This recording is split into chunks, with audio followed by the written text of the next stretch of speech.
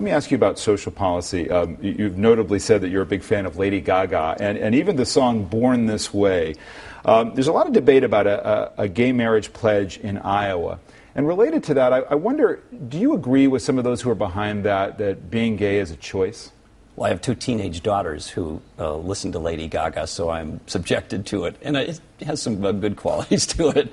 But as to gay marriage, I've been a supporter of traditional marriage as between a man and a woman.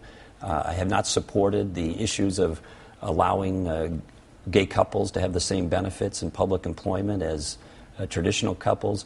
And so this is an issue in Iowa and across the whole country. But I've stood in favor of traditional marriage and traditional relationships. Is being gay a choice? Well, the science in that regard is in dispute. I mean, the scientists work on that and try to figure out if it's behavioral or if it's partly genetic. What do you think? Well, I defer to the scientists in that regard. So you think it's not a choice? That you are, as Lady Gaga says, you're born that way?